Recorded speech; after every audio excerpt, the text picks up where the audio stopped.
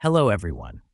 Today, we are with another interesting video if you are a person really worrying about your online security. In this video, I'm going to show you some tricks in Windows to ensure that your device is safe from unauthorized access. So before jump in, subscribe us and hit the bell icon to stay with interesting stuffs like this.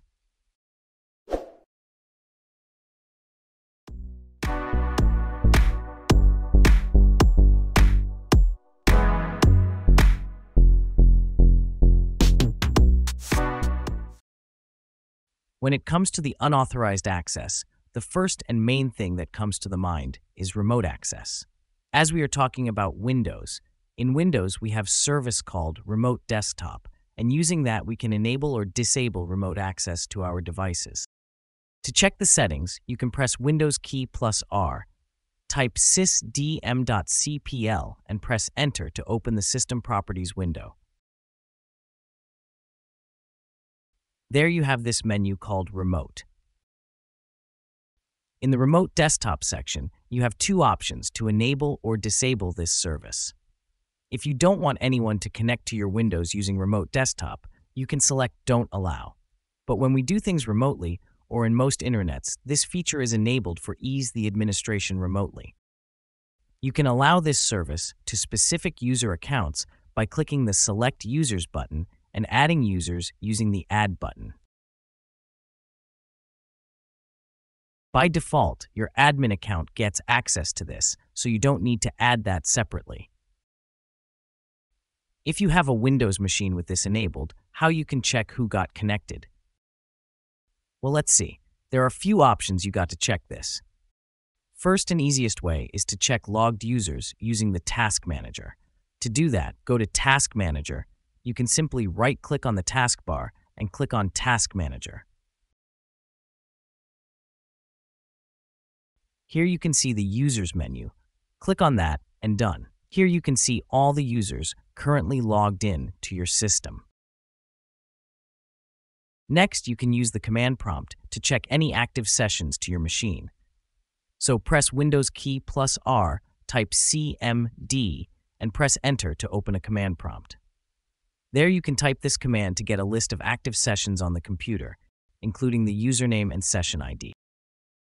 We got another command called query space user.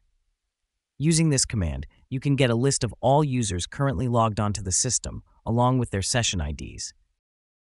Those are a few basic ways to check details about currently logged users. Now, how we can check previously logged users and their details. So this is the most interesting way if you're looking for some evidence. As we know, every operating system maintains event logs for security and troubleshooting purposes. In Windows, we got a tool called Event Viewer for this.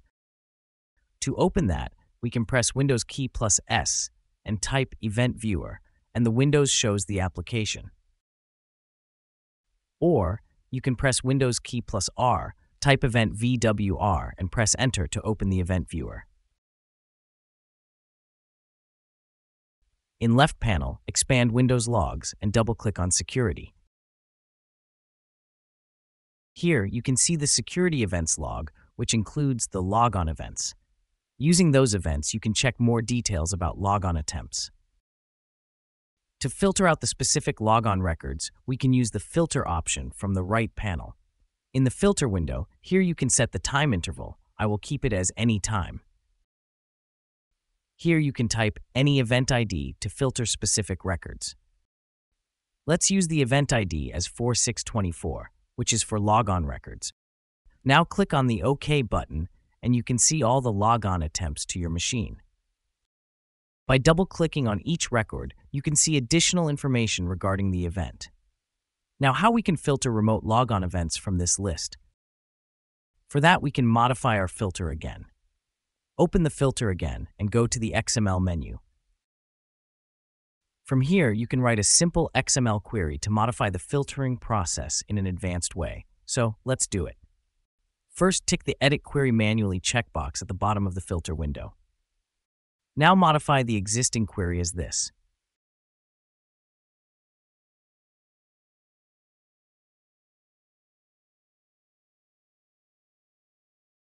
Here we are using the LogonType value in our filter query. So, LogonType 3 is for network logons. That's all. Click the OK button and you get the list of remote logon events. By opening the event, you can see important details such as the network information of the remote device.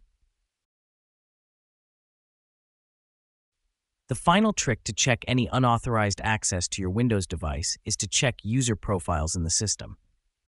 To check the settings again, go to the System Properties window and go to the Advanced menu.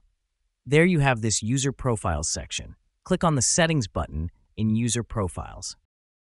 There you can see profiles stored on your computer. If you see any suspicious account here, you can remove it with immediate effect. That wraps up our quick guide on how to track any remote connections to our devices. If you find these tips helpful, don't forget to like this video and subscribe for more security-related content.